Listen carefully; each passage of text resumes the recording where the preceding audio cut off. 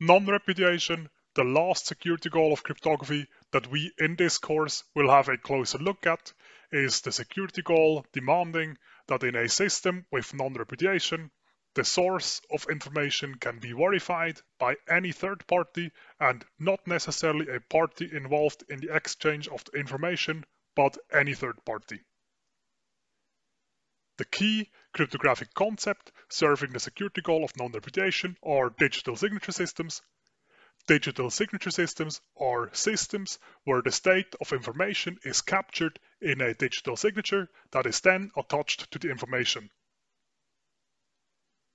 These digital signatures are calculated based on the private key of a participant in such a system.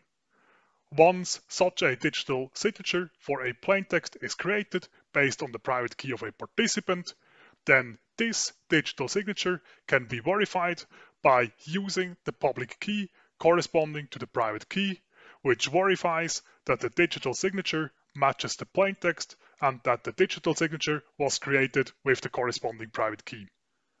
As such, it's clear that the source of information can be verified to be the participant in possession of this private key, and that this can be verified by arbitrary third parties.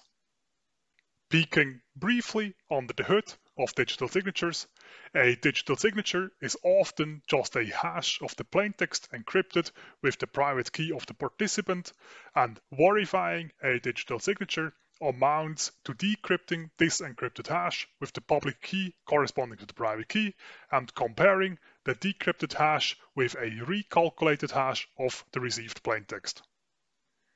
If a cryptographic hash function is used to hash the plaintext, then digital signatures can bind the signature to the plaintext down to each and every single bit.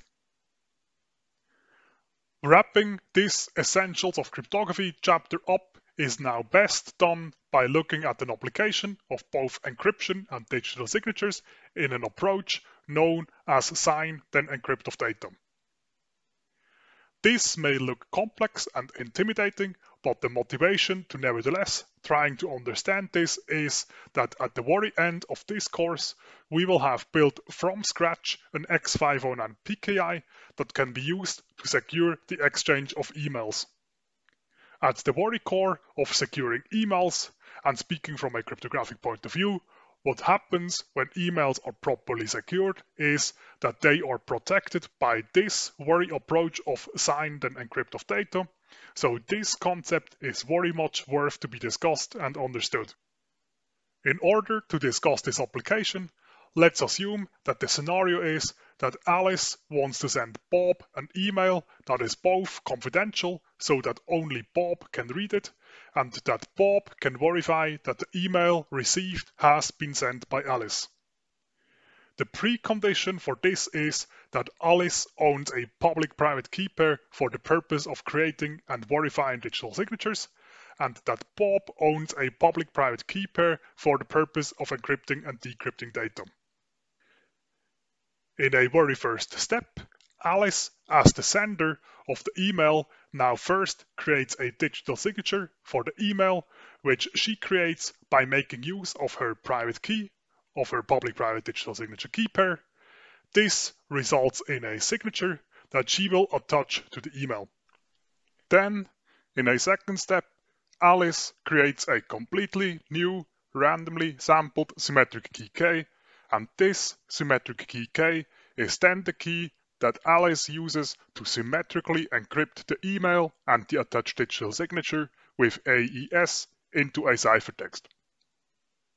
At this point, it's only Alice that knows about the symmetric key, so in order for Alice to enable Bob to later access this email, Alice needs to make this symmetric key accessible to Bob.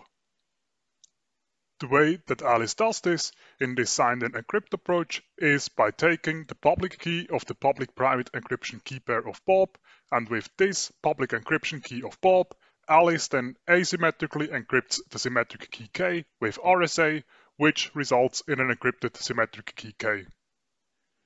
Now Alice has both an encrypted email with attached signature and an encrypted symmetric key. Both of these Alice then sends to Bob, knowing that ultimately only Bob, who's the only one in possession of the corresponding private decryption key, can recover the symmetric key K that Alice just freshly generated, and that with this, it will only be Bob that can ultimately access the email that was sent by Alice. Bob, once having access to the email, can then use the public digital signature verification key of Alice to verify that it really was Alice that originally sent the email. The details of the actions to conduct by Bob are left as an exercise, but are essentially just walking backwards through the steps that Alice took before she sent out her email. Before we conclude this chapter with the essentials of cryptography, let's briefly discuss this sign-then-encrypt of data.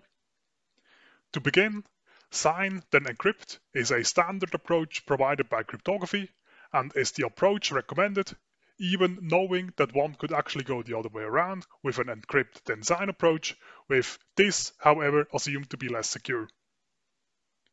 Now, sticking with just the sign-then-encrypt approach, in order for this approach to really work, Alice needs to be completely sure that the public encryption key she uses is really the key belonging to Bob, as otherwise someone else instead of Bob would be able to read the email. On the other hand,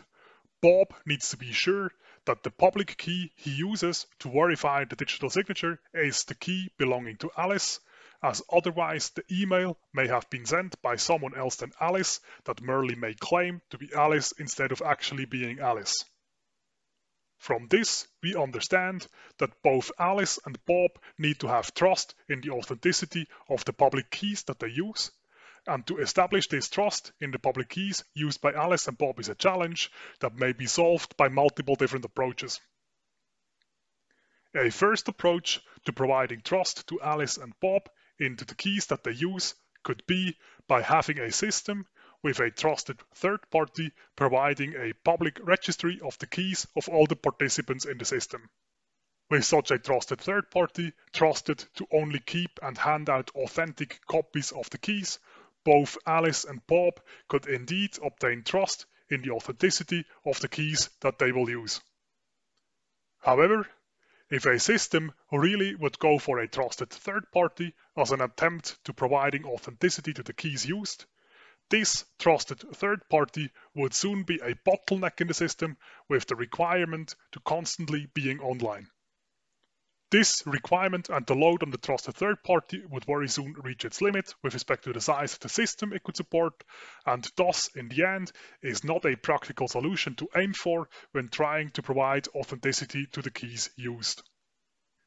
A second approach to providing authenticity to the keys used in a system can be provided by a trusted institution issuing certificates with a certain lifetime, and with these certificates assigning public keys to entities like Alice and Bob. A trusted institution like this is essentially exactly what X.509 PKIs are set out to be, and we are just about to get to know how these X.509 PKIs now really work and how X.509 PKIs manage to provide authenticity to the cryptographic public keys used to secure digital information systems.